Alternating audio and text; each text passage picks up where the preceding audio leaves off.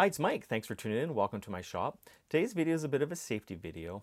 I build tube amps, so I build guitar amps here, and I also build hi-fi amps. And within the circuitry of a tube amp, it lies extremely high voltages. So I'll show you here in this Harvard amp that I made. You can see these capacitors here, they actually have residual voltage in them. So even when the amp is unplugged, there's still voltage in these caps. So if you ever want to service it or work on the amplifier, you want to make sure you discharge these capacitors. So I'm going to show you how to make a tool to discharge the capacitors and how to use that tool as well. We're all set up to go ahead and make two different types of capacitor discharge tools. This is the one I've been using for many years now. It's just an alligator clip with a wire wound resistor in here with a little probe, heat shrunk. It seems to work for me pretty good. I've been doing a bunch of videos on tube amps and guitar amps and hi-fi amps and stuff like that, and I figured before we get into any more involvement with these amplifiers, I should probably show you how to make capacitor discharge tools. Okay, we're at the workbench here, and I have an old screwdriver that I found with a plastic handle, so that'll work good, and I also found this metal brown 1/4 inch round stock, so that will work.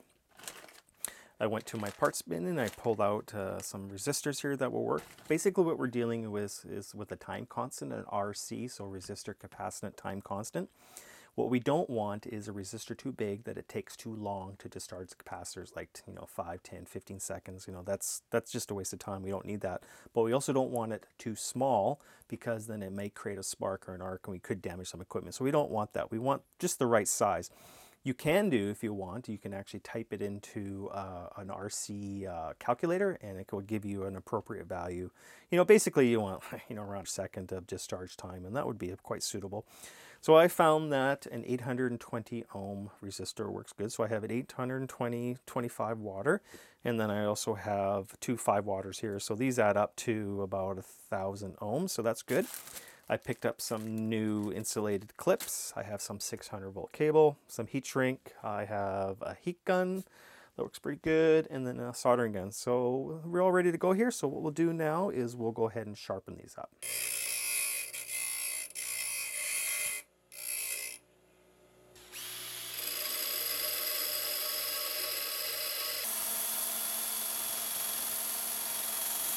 We're ready to go on this one. So we have the 820 ohm 25 watt resistor.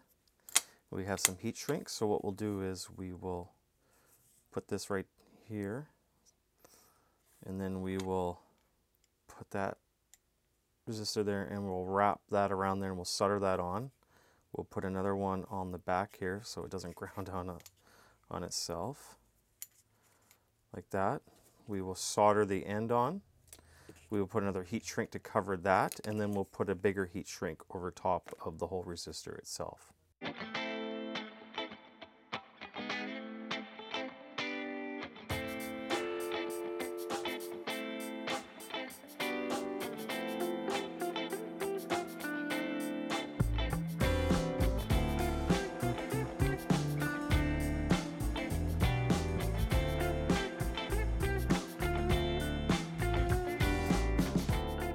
I think it looks pretty good. Nice length. There's some sharp edges here, so I think I'm going to do is I'm going to put another layer of this on. So we'll have 2 layers of the yellow. Just stick it off, and then I'll shrink that down, and then I'll put this one to overlap.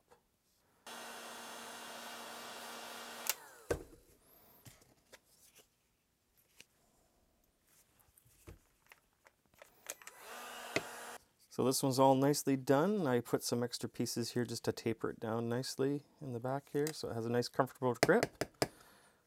Double insulated, triple insulated in a couple sections, and then it has a nice new alligator grip. So this one is done.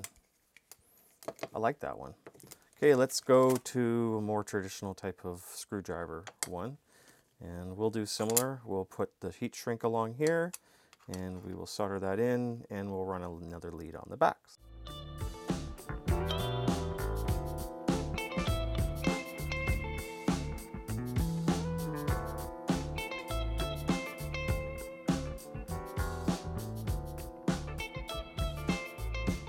So this one's coming along nicely too. So we got some shrink wrap here. We have some heat shrink there, and we heat shrink that, so that's all together there. Nothing can touch bare metal. It's all together. So what we'll do is we'll layer up some more heat shrink, and we'll put another yellow one across here. And I think I'll do like this one. We'll do a double layer of extra protection, and then we'll go ahead and install the red one on the end.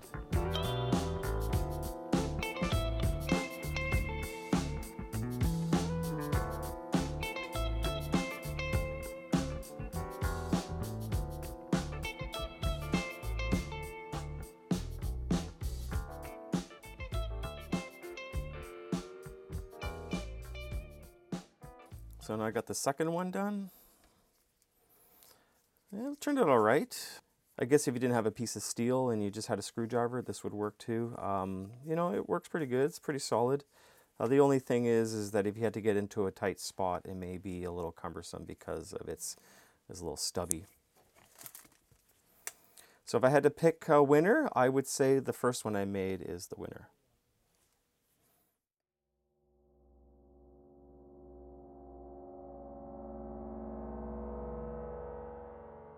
Here I'll show you how it works. So you can see that I have my first tool that I made all hooked up, and it's reading 821 ohms. So I got my voltmeter hooked up. We got our DC voltage. We'll turn the amp on. You can see the B+ ramp up. And once the tubes start heating up, you'll see the voltage come back down again to its normal operating voltage. So right now our B+ on this amplifier is 351 volts. So what I'll do now is we'll turn it off, and you can see the voltage start to drop, and we'll unplug it. So whenever I'm checking voltages, I always to make sure I keep one hand in my pocket at all times. So what we can do is unplug this, is ground the probe out on the chassis. Chassis is ground, and then you can go here and just hit. So that's connected right to the filter caps, or you can go right underneath here and connect to the filter caps. And you can go ahead and do all of them.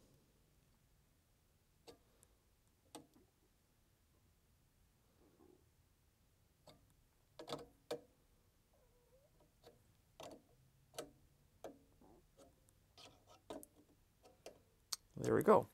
And so now we'll go ahead and we'll put our multimeter back on. And you'll see that the voltage is 0.5, 0.6. So it's pretty much nothing. If you want, we can take it again, and you can see it will go right back up to 0. There we go.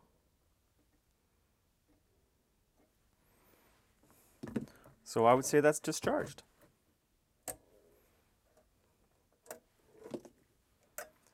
Well, I hope this video inspires you to build something similar to this. And remember, there's lethal voltages in there, so you want to make sure those filter caps are discharged before you do anything.